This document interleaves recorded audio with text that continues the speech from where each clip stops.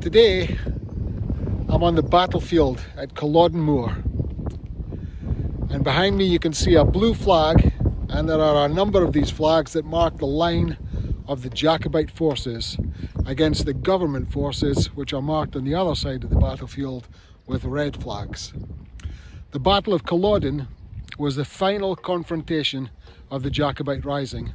On the 16th of April 1746, the Jacobite army of Charles Edward Stuart was decisively defeated by a British government force under Prince William Augustus, the Duke of Cumberland. The battle took place on Dromossie Moor near Inverness, that's here, Culloden Moor, and it was the last pitched battle fought on British soil.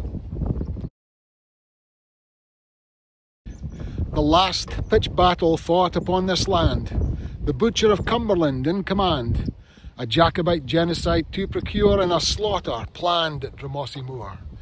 Charles Edward Stuart to Eriskay came to reclaim the throne in his father's name.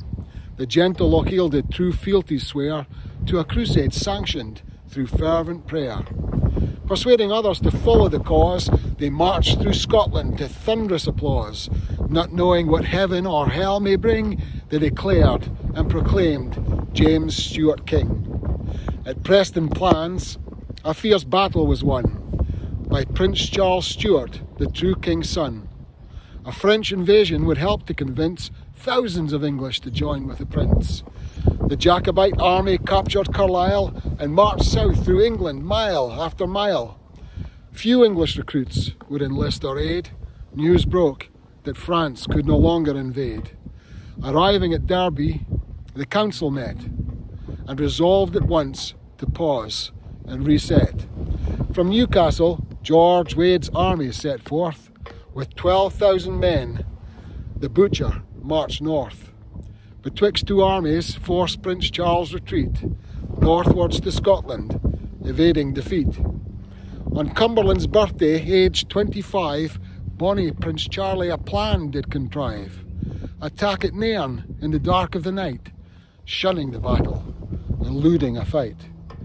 A pincer move would end Cumberland's force, but Murray was slowed through thick Scottish gorse.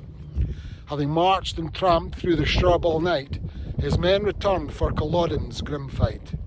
Prince Charles and his men gave up on the plan and trudged back to battle, man after man. Fatigued and weary, some slept on the way, never reaching the battlefield that day.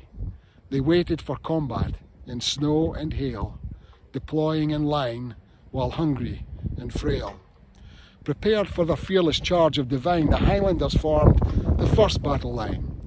As Cumberland's troops arrived at the brawl, the weather turned fair and hail ceased to fall.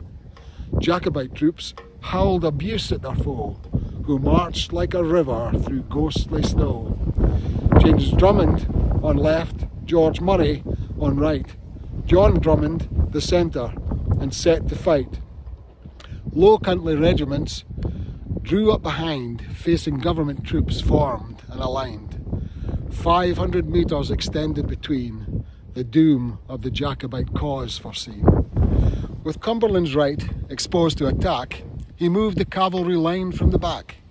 The Jacobite troops protected their flank, moving battalions from Lord Gordon's rank. Murray moved forward, a major changement, breaking the line which was not his intent.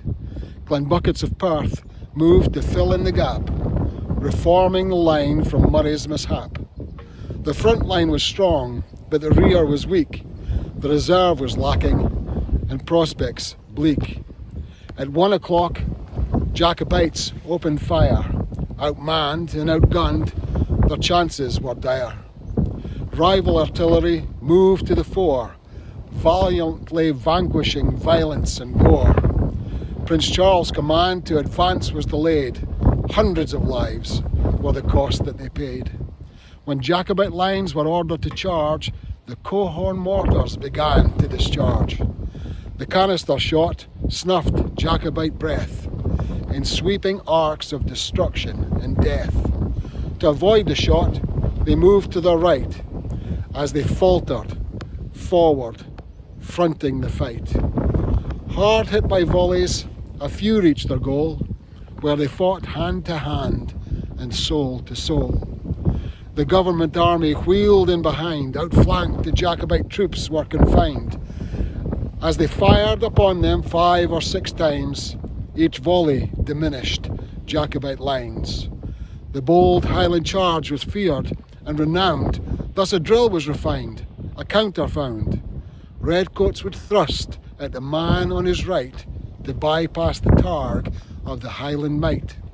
Those bayonet wounds killed brave Highland men who never returned to families again. The Jacobite masses, wild and manic, fired back in haste and perilous panic. With hope to be free and courage to die, their shots proved fatal to their own ally. The Jacobite left, bogged down in the mire, were stalled and resorted to long-range fire. In total failure, they turned to retreat, pursued and slaughtered in utter defeat. The battle was lost. The Jacobites fled, with hundreds abandoned, wounded and dead. Government forces pursued and gave chase, slaughtering all in that god-awful place. A vast execution with dreams destroyed, in this waste of life, with all hope devoid.